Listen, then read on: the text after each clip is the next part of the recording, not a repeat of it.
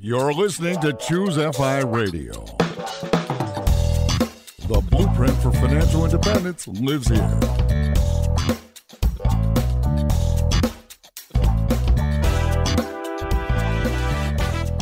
If you're looking to unlock the secrets to financial independence and early retirement, you're in the right place.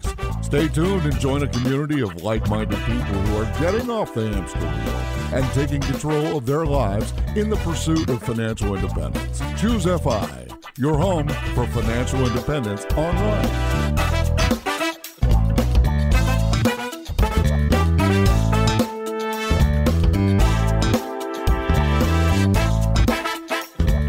All right, everyone, we have a fun and informative episode for you today. And I guess I should point out, when Brad and I try to put together these episodes, we think about who is this serving? And we recognize with any episode that it's not going to serve 100% of our audience, but I can prove out that there is a huge subsection of our audience that needs the information we're going to cover today. We're going to be talking about this expat path to FI. We're going to really look at the advantages, the disadvantages, the tools, the tactics, the tax strategies that are available to you.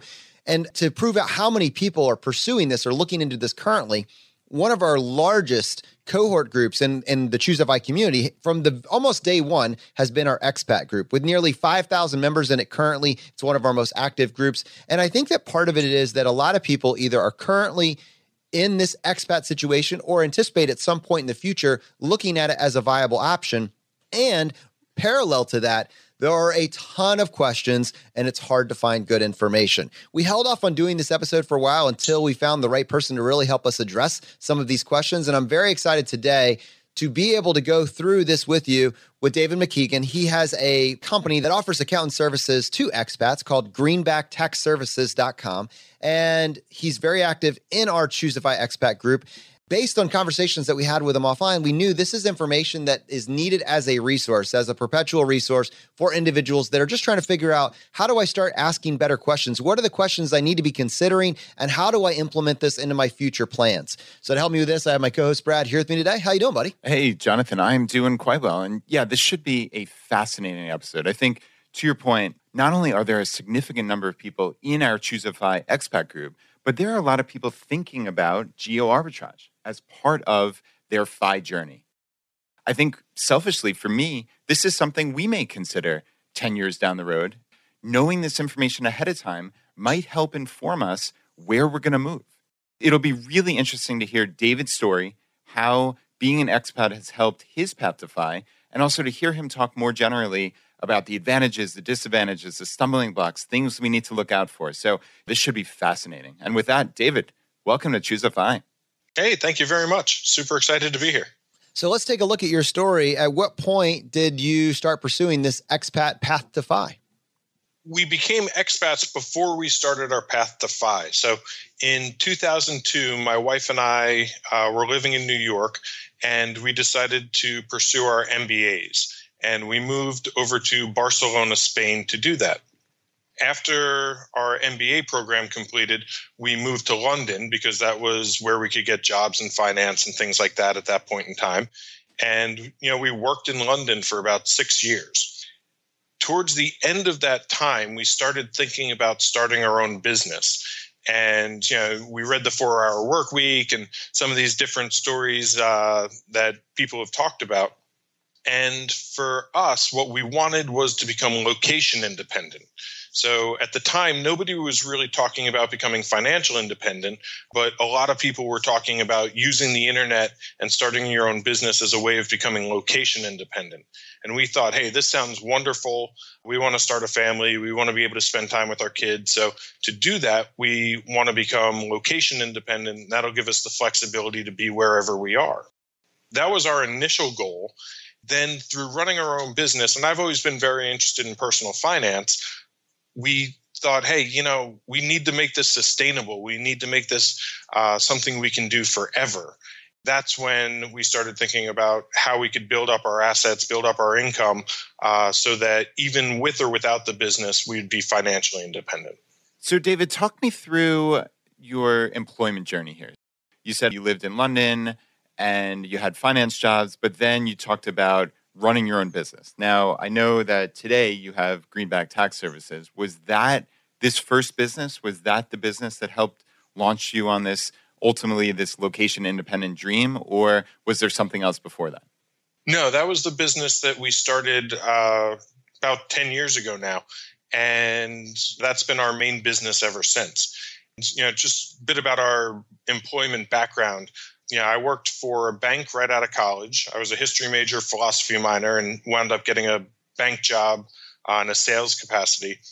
Part of my training at the bank, I went through the Foundations in Financial Planning program, which is like the CFP mini version. So I learned a bit there about personal finance and things like that I'd never been exposed to before.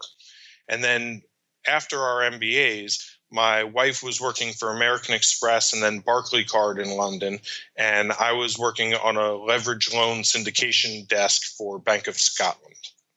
And then how did we come up with the idea to start the tax business? Our accountant, who was based in New York when we were in London, royally messed up our taxes one year, to the point that we're getting $20,000 invoices from the IRS, and we're like, what do we do here? How do we manage this? It took about 8 months for us to sit down and work through all this stuff, understand all the rules, and then contact the IRS and get it all straightened out. So it turned out you did not owe $20,000 in taxes. No, we owed nothing. Oh, wow. So it was just, was it just reported incorrectly? Is that what ultimately happened? And do you remember what it was that your accountant screwed up so badly? It was a combination of the foreign tax credit and the foreign earned income exclusion. So we should have been using the foreign tax credit. He tried to use the foreign earned income exclusion, but we didn't qualify for it that year because we were in the States too much at that point.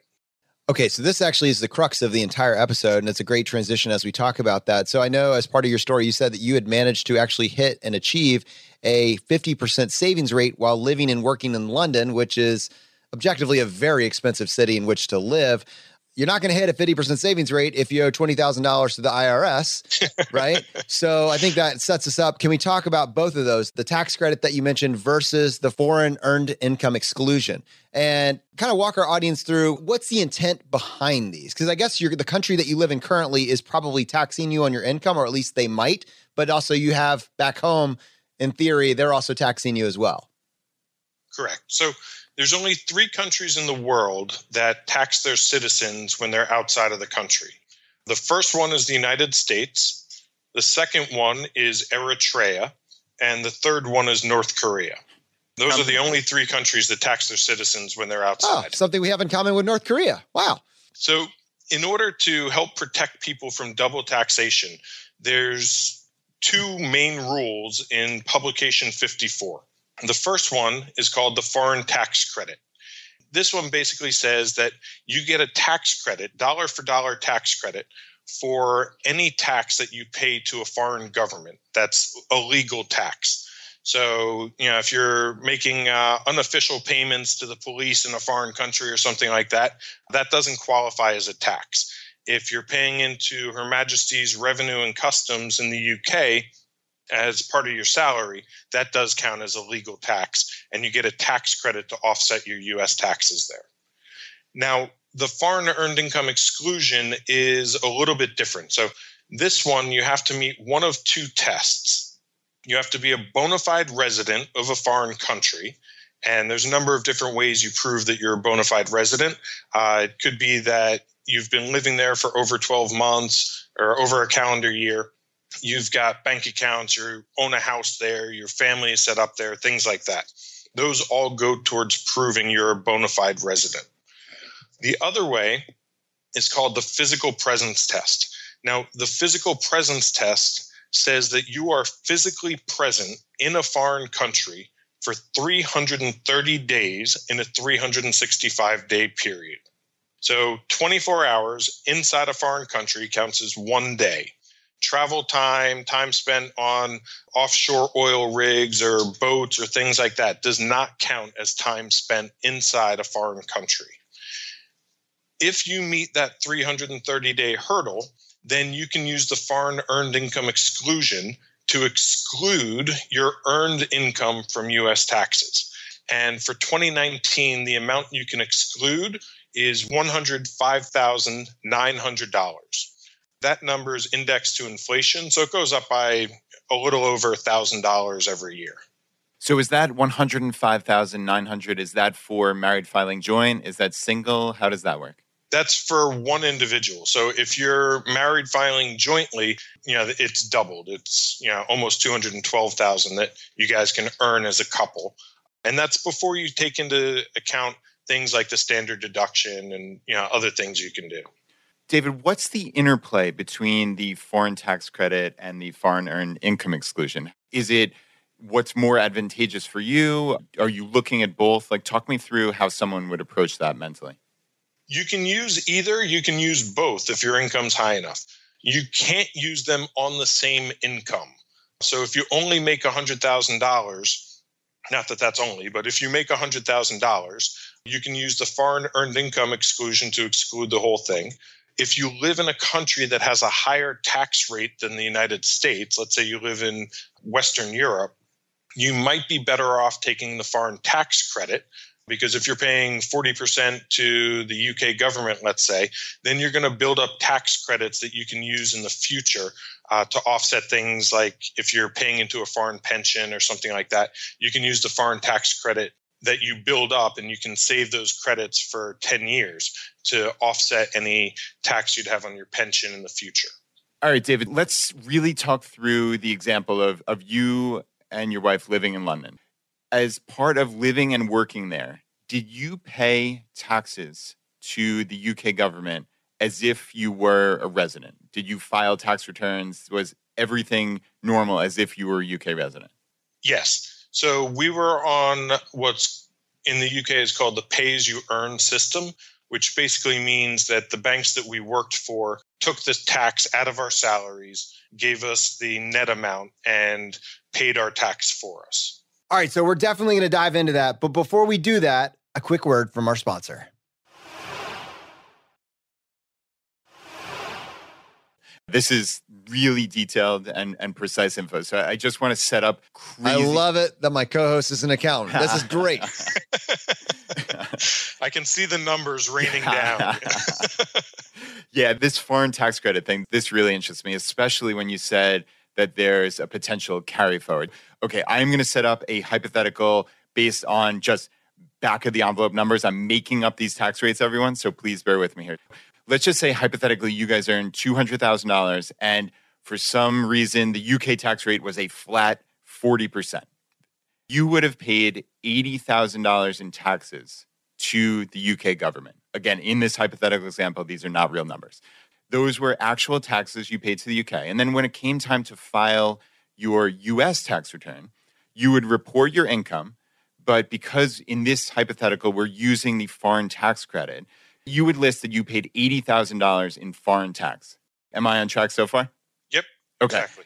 But what would also happen concurrently is you would calculate your U.S. tax without that foreign tax credit, right? So you would actually put in all your income, pretend as if you were U.S., right? Living in the U.S., you would come down to your actual tax liability for federal tax purposes. And we're going to assume in this hypothetical that it is less than that 40% flat.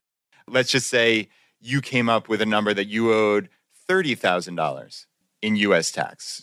Because you paid that $80,000, you would list that as the foreign tax paid. That would then wipe out your $30,000 U.S. liability. And the difference, that $50,000, would actually be a carry forward, right, in foreign tax credits for future years. And you said up to 10 years. Is that pretty much spot on?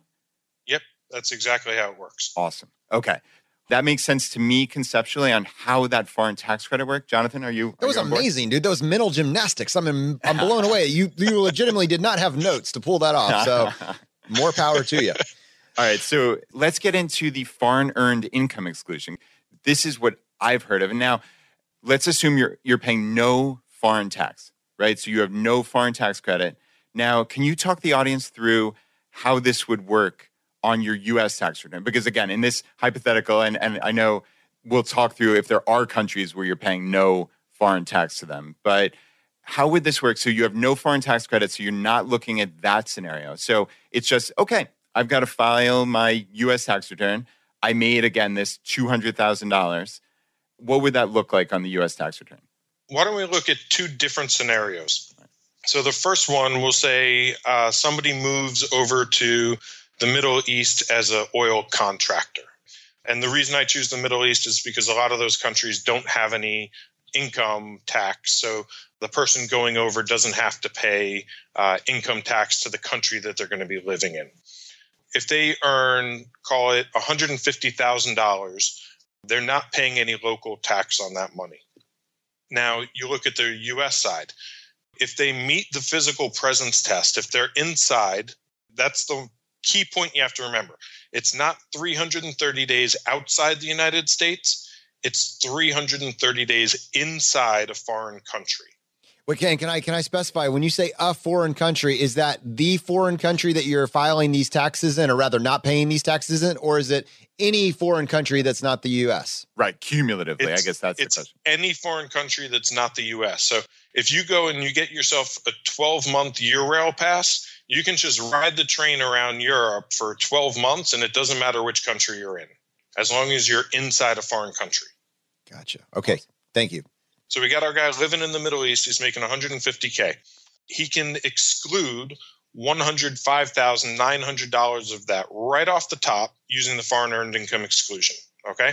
So, now his 150 is, let's call it 44, just for ease of math. If he's married filing jointly, then he can take another 24 as the standard deduction. And now his taxable income drops down to about $20,000. So he's earning $150,000, but his taxable income drops down to about $20,000. Yeah, that's huge.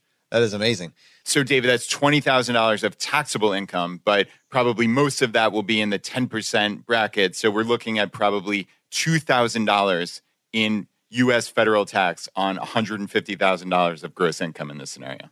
Well, it actually picks up in the tax bracket that you would have been in had you not used the exclusion. Oh, that is interesting. Okay. But because to be clear, that's a nuance. That would not be the way you would expect here on any of the tax treatments that we get here in the States.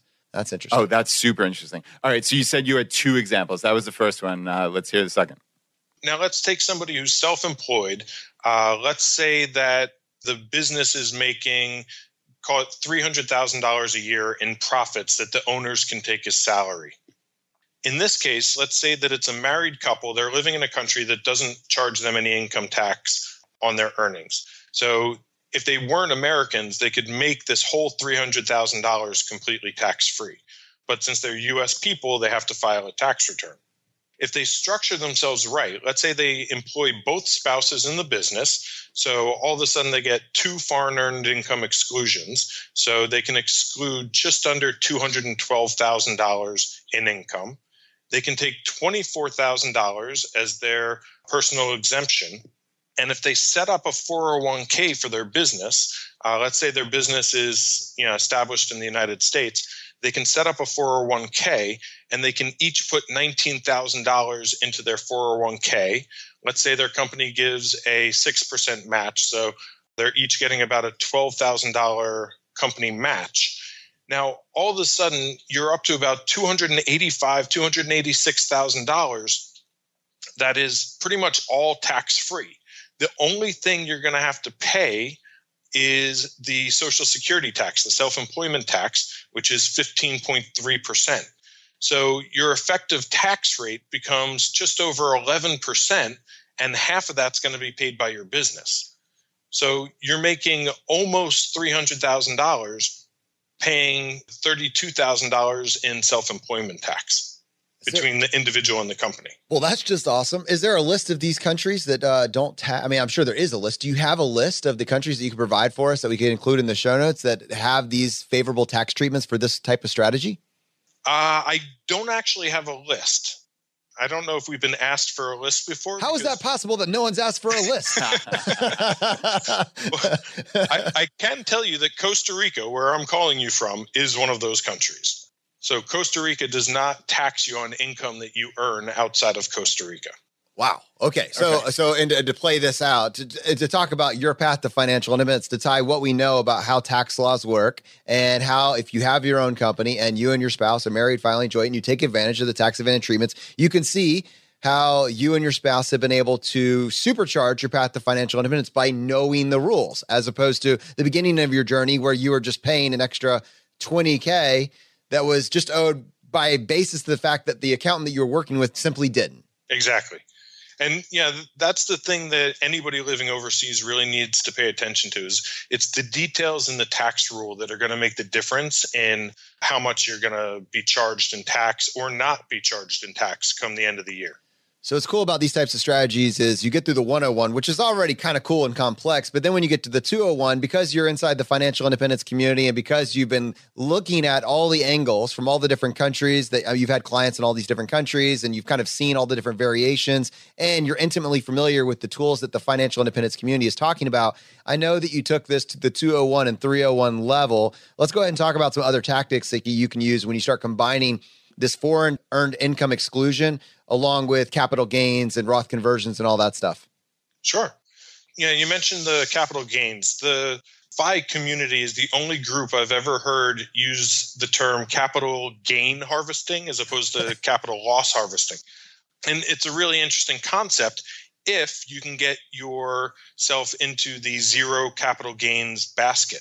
Now, one interesting thing that expats can do is they can use their foreign earned income exclusion to exclude their salary, and then they can use their standard deduction to harvest capital gains on their investment portfolio. So the way that would work is, let's say you have somebody making $75,000 a year who's living overseas.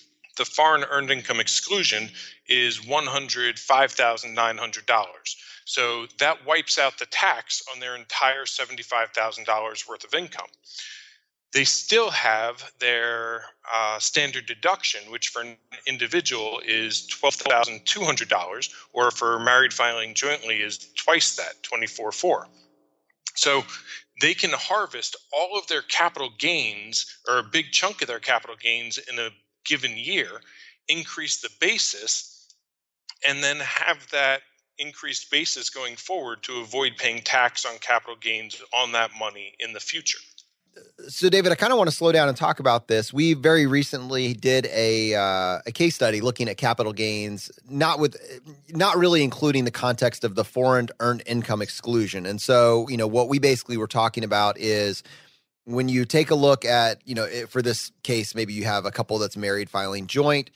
So they have up to $80,000 in capital gains exclusion, basically where you pay a 0% tax on capital gains up to that amount. And then when you stack that with the standard deduction, which I believe in the year 2020 is $24,800, that basically gives you wiggle room of up to, right around $105,000. And if in doing so, you're blending your income and your capital gains, your effective tax on that would be 0% at the federal level. So it's clearly very powerful when you understand the rules here. But you're introducing a new tool to the toolbox, with this foreign earned income exclusion. And can you clarify for our audience, what's the interplay and how does that change the dynamic over the tools that somebody working here inside the States would have access to? So you've got the $80,000 zero capital gains rate, and that's what most people are using to do their capital gains harvesting. What the expat can do instead is use their standard deduction. So they can have a salary, like let's say it's married filing jointly, both spouses earn $100,000. They can earn $200,000 a year, which would put them in the top capital gains rate zone. But they're going to exclude their income using the foreign earned income exclusion, and then they're going to use their standard deduction to offset the tax on the capital gains harvesting. So, David, let's use a practical example here. What would this look like if you had, a married couple, each of them making a six-figure salary? So, between the two of them, $200,000. How would this actually map out? Sure. So let's say the couple, they each earn $100,000, and they can each use the foreign earned income exclusion to pay zero tax to the U.S. on that $200,000 worth of income. Now, let's assume that they have a $200,000 portfolio that returned 10%. So they have, if they're doing capital gains harvesting, if they sell that entire portfolio, they're going to have a $20,000 worth of gain that normally you would have to pay some tax on. What this couple can do, however, is use their standard deduction to offset all of the tax that they would have to pay on that portfolio. So that's how they're doing the capital gains harvesting. They're selling the shares. They're not going to pay any tax because they're using their standard deduction to eliminate that tax. They buy that portfolio back, and now they have a higher basis in their portfolio without having had to pay any tax at all. Yeah, so let me interject here and layman this thing, right? Because capital gains harvesting is something that breaks some people's minds, but it doesn't have to. Like, first of all, you can re-listen to the tax brackets that were just laid out, but at its most simple level, when we talk about the miracle of compounding interest, we're basically saying that when you're trying to save $1 million to reach financial independence, $2 million to reach financial independence, you probably aren't going to get there just by putting in $1 at a time, $2 at a time. And rather, we're hoping that you invest this money in common sense investing strategies and it grows at some rate over time. And we usually throw around 8% to do these calculations, but that means at some point your money is doing all the work for you, working 24/7. Now, if your money has doubled or tripled over a period of 20 or 30 or 40 years, and your contributions are only 300,000 or 400,000, but that now has turned into $1 million or 1.2 or 2 million or whatever, that difference is considered capital appreciation and would be taxed as capital gains.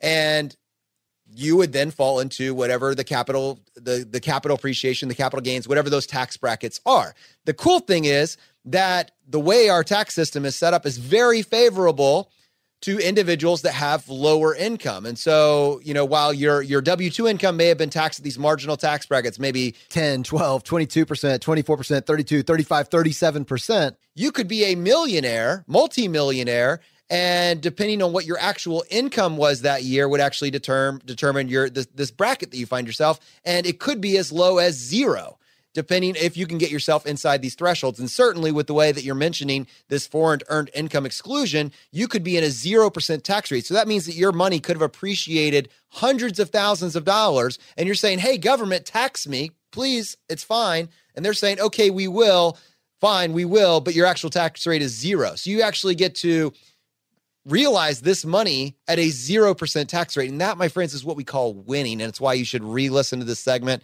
and be very excited that you actually get to benefit from capital gains harvesting when the vast majority of the world not only doesn't know what it is, but couldn't access it even if they did. Yeah, exactly. Yeah, Jonathan, very impressive there. I was pretty sure you were going to entirely go off the rails, but the only thing I could add to that is, like you said at the very end there, is realize it. So you're taxed when you sell some of these appreciated assets. So that's where the nuance here is of determining what exactly you want to sell each year, because you wouldn't be able to sell the entirety of it, because then you would get into a higher bracket and that would not be 0% tax. So there is a tiny little bit of nuance, but yeah, otherwise completely spot on. That was awesome. So David, I want to actually ask you about the nuance since you're the expert here. So let's talk again about this capital gains harvesting. So in this scenario where we're talking about a single person who is making $150,000, they are using the foreign earned income exclusion. Sure. So let's say that you're earning $125,000. You're working overseas, but you're working for a U.S. company. They have a 401k, so you can max out your 401k, $19,500, and that leaves you with what would be taxable income of $105,500. You can exclude $105,900 using the foreign earned income exclusion. So right off the bat, you exclude all of your income through the 401k and through the foreign earned income exclusion. The only caveat is that you're going to have to pay the employee portion of the FICA taxes. So you're paying about 7% in tax on that. But that's still pretty good if you're earning $106,000 and you're maxing out your 401k. Then you still, even after all of that, you still have your standard deduction available to use for capital gains harvesting. So you can still sell a chunk of the assets in your portfolio that have gains, recognize that gain, increase the basis, and not pay any money to the IRS. But they clearly couldn't take $1 million and sell it and realize long-term cap gains. They would be in the 0% up into that threshold that you said before. Right. So if you had, say, $30,000 invested and you get a 10% gain over the course of a year, you would be able to protect that entire gain.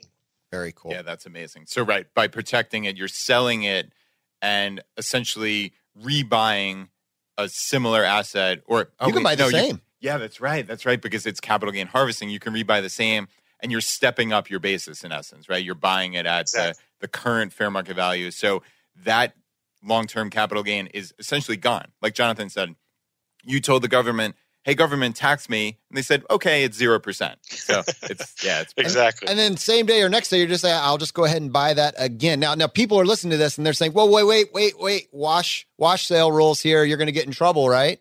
And no, that's not the case. That is for tax loss harvesting. You are actually trying to incur a tax bill. You are saying, government, tax me. And they're like, you're good, bro. You're good.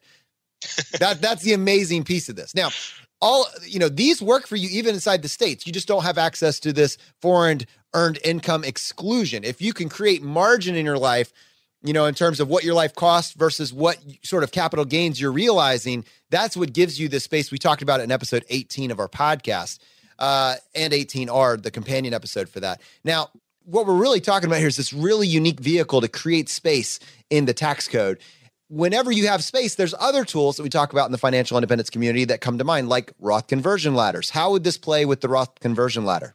The thing to remember with the foreign earned income exclusion is that it's only for earned income.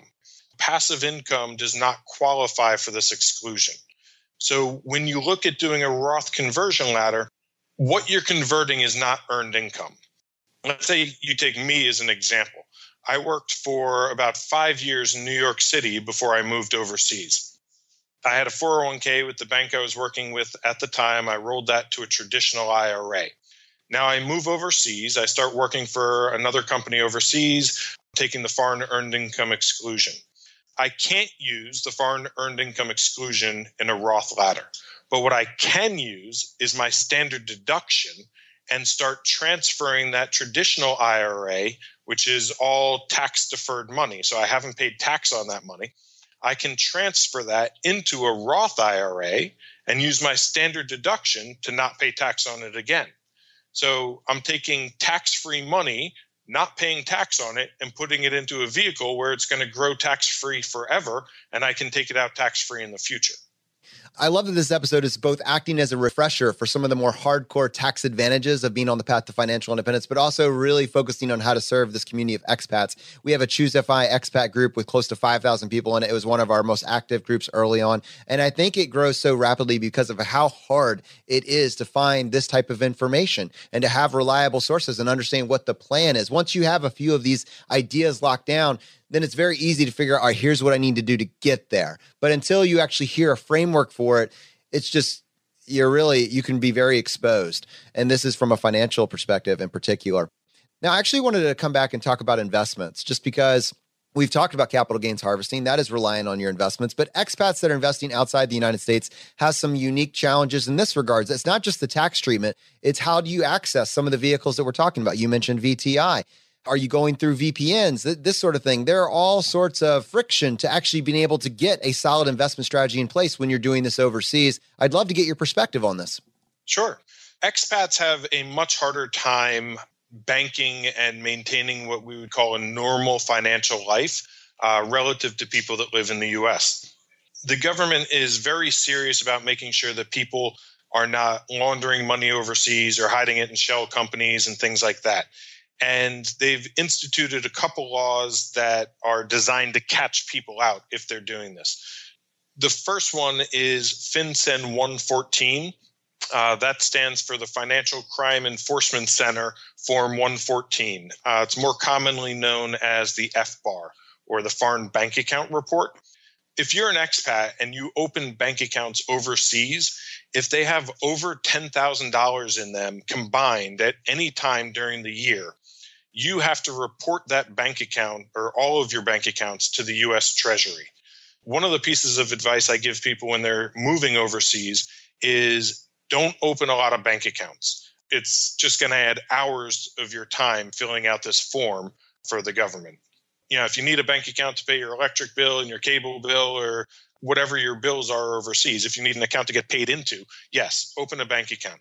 But try not to open too many bank accounts because you're just going to be keying in all the numbers and addresses and all this stuff on your FBAR each year. And David, just to clarify there, so the issue isn't having multiple accounts. It's having $10,000 in total in all of those accounts at one given time, right? And then I guess you're saying, okay, you're going to have to file the FBAR. And if you have multiple accounts, then it's even just more onerous to actually file it. Am I hearing you right? I heard the opposite. I heard don't open multiple accounts. Well, I think you're both right. So yes, Brad, we get to both be right. The way it works is if you have over $10,000 in all of your combined accounts, you have to report all of your combined accounts. A bunch of years ago when we were living in London, we had multiple accounts set up. We had a travel fund, we had a savings fund, just multiple different bank accounts. Now, I can't close those accounts online. I actually have to go into a branch, and I haven't bothered to get back to London to do that. So I've got 1P in about 7 different accounts that are joint accounts for both myself and my wife. Every year when I have to fill out this FBAR form, I have to list all of those accounts, both on mine and on my wife's FBAR, which takes me about an hour a year. So if you want to save an hour of year and have an extra hour to go do something you enjoy rather than filling out government forms, don't open all the accounts. And the other caveat I'll say here for the FBAR is, let's say you have a checking account and a savings account. You take $5,000 from your checking account and you transfer it to your savings account. Now, according to the rules of the FinCEN 114, you have had $10,000 in your combined accounts for the year. All right, now this is interesting. So the counterpoint to this would be, all right, well, if you're not going to have a bunch of foreign accounts, then that means that you're going to have a bunch of U.S. accounts, whether they be online or physical branches. But I see some complications even there, especially based on the two-factor authentication and everything else that I have to deal with currently. I feel like that gets more complicated as you're overseas as well. It can do. A lot of people ask, where do you bank if you want to be an expat? Personally, we use a Schwab One international account. We can buy and trade, U.S. mutual funds, ETFs, things like that. But we also have a debit card that we don't pay any foreign exchange or foreign ATM fees on that debit card. So that's kind of our main day-to-day bank for that reason. The other good bank for expats is USAA. They do charge you for taking money out of foreign ATMs, but they're used to working with people virtually. And so, they work pretty well in a virtual environment, especially with people overseas and things like that. And I know a lot of the listeners are probably in the military, so they're probably using USAA anyway. Let's talk about the investment sites. I know we mentioned VTSAX and VTI and some of these platforms. I know as you go overseas, probably some of these same anti-terrorism, anti-laundering rules, they make investing more complicated. And while I think there's some aspect to, I think the question is, well, do I invest in the country that I'm in? We hear about people saying, well, I can't access some of those. Here's what it looks like in my specific country. What does this look like for the expat that, still is a citizen inside the United States and is trying to figure out how to navigate international banking laws? There's a U.S. law called FATCA, the Foreign Account Tax Compliance Act, that makes banking outside the U.S. very difficult for Americans. Basically, the way the law works is it says all foreign bank accounts or foreign banks have to report U.S. accounts to the Treasury Department. So imagine taking the 1099 program and rolling it out to every bank around the world and having all that information get reported back to the IRS.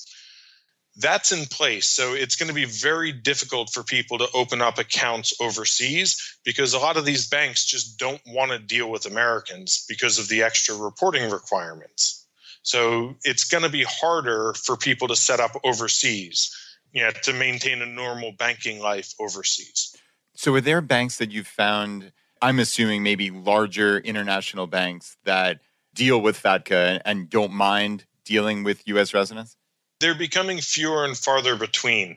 And, this is causing real problems for expats. People are having their mortgages called or unable to refinance mortgages because the bank doesn't want an American citizen to have a loan with them. Even companies like Fidelity, which we know is a U.S. company, for their overseas offices, they're closing accounts for Americans because of the FATCA rules. So the many people that are listening to this is saying, well, what do? I do want to get access. What are best practices? What do you find that people are doing, inside different expat groups and maybe groups outside of the Choosify group? How are they investing their money with some reliability into the accounts that we're all familiar with? Well, what we hear most often is that people maintain accounts in the US.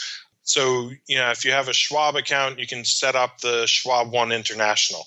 If you've got a regular Vanguard account, like I haven't heard of Vanguard closing people's accounts, but it doesn't hurt. I've heard of people setting up and using things like mailbox forwarding or having the mail go to their parents' house, things like that, just so they don't get flagged or caught out in this FATCA net where companies are trying to make sure that they're not banking with people who are outside the country. Yeah, fair enough. So this is something where you have these new laws that are in place that have very good purposes in mind, but they're not implemented consistently. And when they are, they're not very robust in terms of thinking of all the different situations and variations that are out there. So people that are relying on being able to access their funds and investing regularly, the key is just not to get flagged for something, not to get this warning letter where you don't have any control and they're saying, oh, by the way, we're shutting down your accounts. And so to that end, one of the ways to do that is just to use some sort of VPN or some other device when you're logging in, just as a best practice. Yeah, I've heard people do that. They use a VPN to log in, so it's showing a U.S. address. If you run a business from overseas that's incorporated in the U.S., you might need a VPN anyway just to access online banking and things like that. So, yeah, people do that a lot. People have mailing addresses in the U.S. for these things to make sure their statements go there. And those things make your life a lot easier anyway, because if you're trying to get mail overseas from the U.S., it doesn't always get there. It's not always reliable. So we've used a mailbox service for, 6 or 7 years now. So we talked about federal tax treatment. What does this look like at the state level? I mean, I guess I would imagine that if you're not paying a federal tax, then you're not a resident, so you wouldn't pay a state tax. Is that accurate? Well, it depends on the state. So 44 of the states charge a state tax, and they all have slightly different rules. Now, some states are known for being much worse, meaning they're going to try and hold on to you as being domiciled in that state for tax purposes. So Virginia, where you guys are, New York, California are some of the worst. Oh. So, you can get caught out for having a driver's license, having a library card, having bank accounts in that state. Things like that can cause a lot of problems for people. So if you're thinking about moving overseas, like if you haven't done it yet, but you're thinking about doing it, you might want to think about trying to relocate to one of the zero tax states before you go and get residency there before you move outside of the country, because that can greatly simplify your life. Another sort of hack that I've heard about is people go to South Dakota and they set up residency in South Dakota. Now, South Dakota is trying to win all of the RVers in the United States. So you only have to spend 1 day a year in South Dakota in order to get residency. That's another one of these hacks. So if you guys decide you want to go overseas and live overseas, get yourself set up in South Dakota before you do it so that Virginia doesn't come knocking asking for a slice of your salary going forward. Laura, we're buying an RV. Most expensive episode ever. Well, this is amazing. I love this. All right. So we talked about federal taxes. We talked about state taxes. I know I asked you for this crazy list and you're like, no, I don't have a list. But are there a couple countries that come to mind? I think in my mind, like Costa Rica, because there's no tax treatment there. It's hugely beneficial. And then the Middle East, I know Dubai is one of those also that that they don't tax you on your income there, which is massive, especially when you can double dip and get this foreign earned income exclusion. Anywhere else really stand to mind? Like any patterns that you see in terms of preferential tax treatments in other countries? Well, not exactly a pattern, but a lot of countries, the way they work is you have to be there for 183 days before you become a tax resident. So if you flip that on its head and you say, well, I really like spending 6 months a year in Europe, I work online, or I'm financially independent so I don't have to work anywhere. You could spend a couple months of the year in Europe, a couple months of the year in the Caribbean or South America or something like that. You can kind of move yourself around so that you avoid falling into that basket in any country. Now, except the U.S. Yeah. Well, I know one thing that many accountants struggle to work with expats because it's so complicated. There's so many different variables. There's different countries that play. There's different tax treatments that play. But this is what you and your wife are doing. You started a business dedicated towards this. Like, what was the learning curve, and like, what has been the biggest surprises after kind of being on this journey for a bit? We set up the business as expats. We didn't set it up as tax accountants. We've got a team of about 35, 40 accountants, CPAs, and IRS enrolled agents who work for us and work with our clients, preparing the tax returns for people. For us, we set it up as expats where, we had this massive problem with our taxes, and we said, all right, this is something that we can attack, something we can try and fix. And so that's the path we've taken in this business, is just trying to get good information out to people, not using scare tactics, answering people's questions as best we can. When we're hiring accountants, we try and make sure that they can speak regular person English as opposed to just speak accountantese. That's my favorite type. Which is harder than you'd think. Awesome. All right. So let's just go and set it up here. If someone's listening to this, they either are planning this in their near future or they are a expat and they realize, you know what, I don't want to do this alone anymore. What is the best way for someone to connect with you and your team? Sure. Just head over to our website, greenbacktaxservices.com. And, we've got an excellent blog. It's huge. It's got a lot of information that was written by accountants and then translated into normal English speak. And if you have questions, just reach out to us. We're happy to answer any questions. Fantastic. All right. Now, on most shows, that would be the end of the episode. But David, on this show, we would love to give you the chance to tackle the hot seat. Are you ready for this? Absolutely. In a world drowning in debt and rampant consumption, trapped by the chains of lifestyle inflation, these questions highlight the secrets of those who have broken free. Welcome to the Choose FI Hot Seat.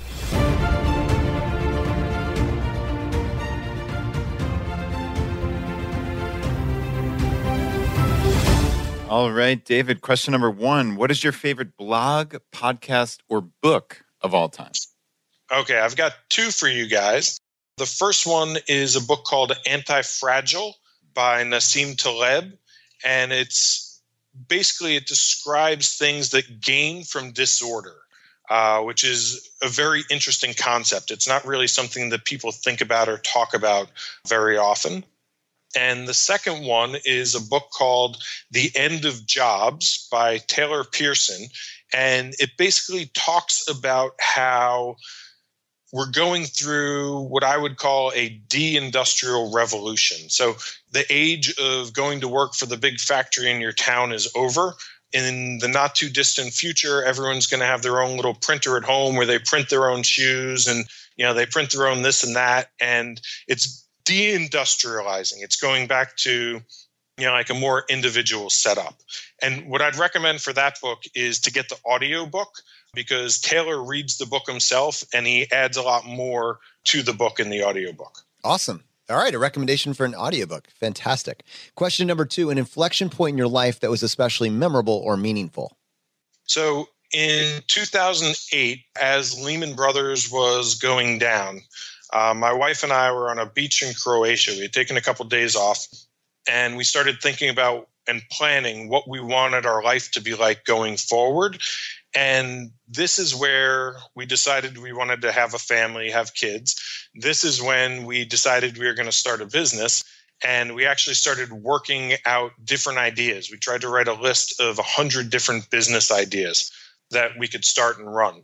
So 2008 in Croatia is probably the most meaningful reflection point of my life. Wow. That's awesome. So you're in the finance world, and amidst this global meltdown, you're looking at this as, all right, it's pivot and opportunity. I love that.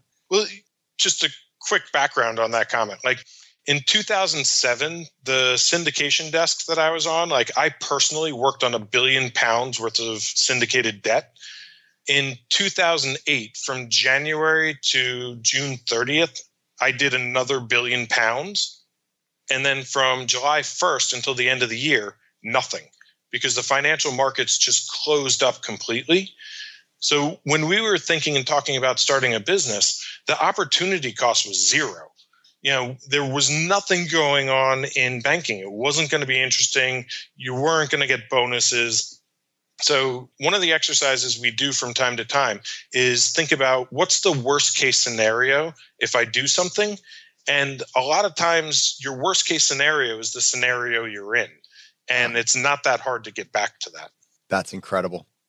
I love that. I love that. And I love that you guys planned this out, this vision together back in 2008. So congratulations on all of your success. And I love how you're able to bring your passion for financial independence and this remarkable skill set that you've cultivated to help others.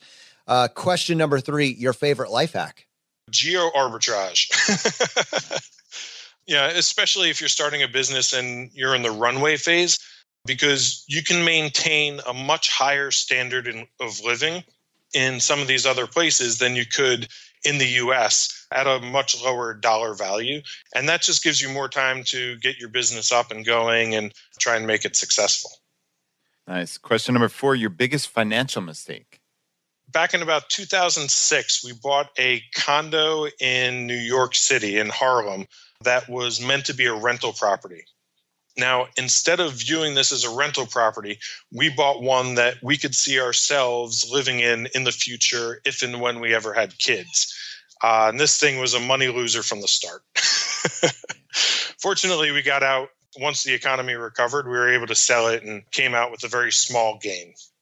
All right. And question number 5, the advice you would give your younger self? I'm pretty happy with how things are turning out, but I wouldn't mind going back and just whispering in my ear, just say, it's going to work out, so enjoy the ride. All right, we've got a bonus question for you. What was the purchase that you've made in, let's say, the last 12 months or so that has added the most value to your life? This one's really easy, but I'm not sure it counts as being very FI. So we're in this little rural town in Costa Rica. The roads are not paved. We have potholes that could swallow a Volkswagen Beetle. So we bought a Kawasaki Mule, which is a side-by-side ATV. It's got 6 seatbelts, so all 5 of us can cruise around in this thing. It handles the bumps. It can cross rivers. It's amazing. Hopefully it's larger than a Volkswagen. Well, it's got 4-wheel drive, so it just comes up the other side. Awesome, man. You can find David at greenbacktaxservices.com. David, thanks again for coming on the show. Oh, my pleasure. Thanks for having me, guys. I'm a big fan. Like what you're doing. All right, my friends, if you got value from today's episode and if you've been getting value from the episodes up to this point, just take 1 second and press the subscribe button on the platform you're listening to this on, whether or not it be Apple, Stitcher, or YouTube. You can find us on your platform of choice. And if you're wanting to get started on your own path to financial independence, the easiest and simplest way to do that is just go to choosefi.com/start. We have created an illustrated guide to FI, which I think you will find incredibly valuable on your journey. All right, my friends, we'll see you next time as we continue to go down the road less traveled. You've been listening to Choose FI Radio Podcast, where we help middle-class America build wealth, one life hack at a time.